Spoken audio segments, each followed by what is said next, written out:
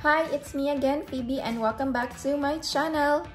If you haven't subscribed to my channel yet, please do me a favor to click the subscribe button and also the notification bell so you will be notified every time I upload a new video.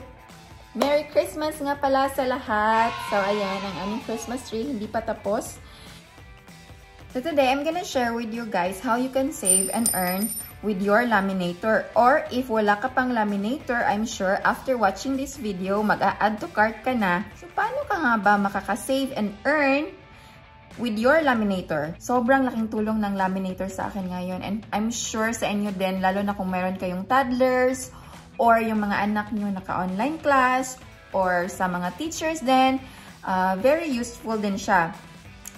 Every month, we pick up materials from school. So, most of those materials, nilalaminate ko siya. Actually, ginagamit ko na yung laminator before nag-online class. Gumagawa ako ng mga activities sa anak ko. Nilalaminate ko talaga siya. Why? Kasi mas matibay, hindi madaling mapunit, hindi madaling masira. So, pag hindi siya nakalaminate, may tendency na mapunit lang agad or masira agad. So, sayang yung pera ng pag-print. So, ngayon na naka-online class siya, every month, nagpipick up kami ng materials from school. So, ang ginagawa ko, nilalaminate ko siya. Kagaya nga nito, nilaminate ko siya para mas matibay. Pwede ko siyang i-review every now and then. Kahit na mabasa man siya, pwede mo lang siyang punasan.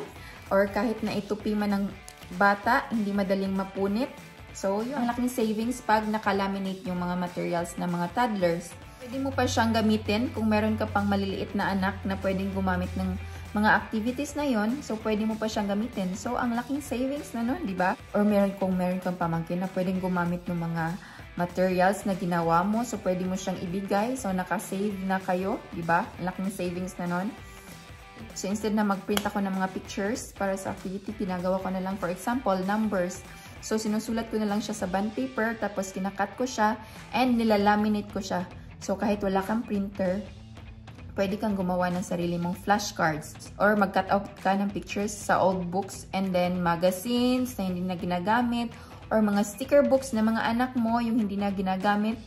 So, pwede mo siyang i-cut and then i-laminate mo siya. Pwede mo na siyang pang-activity ng anak mo. Bond paper and pentel pen or Sharpie lang ang katapat kung wala kang pentel pen. And also laminator para mas matibay. So, paano ka naman kikita with your laminator? If hindi pa na siya ginagamit, you can always sell it para mabawi mo yung pinambili mo ng laminator. Or pwede ka din maglagay ng sign sa labas ng bahay nyo. We accept or we laminate school IDs. We laminate quarantine pass.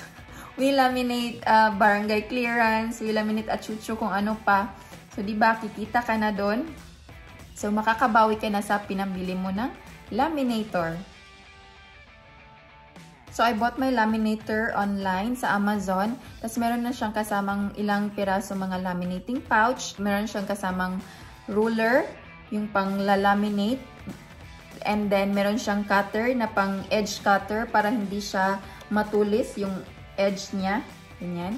Ilang piraso lang yung kasama na laminating pouch. Bumili ako ng 100 pieces na laminating pouch. Hindi ko alam kung anong size nito. Basta mas malaki siya sa bond paper. Yan.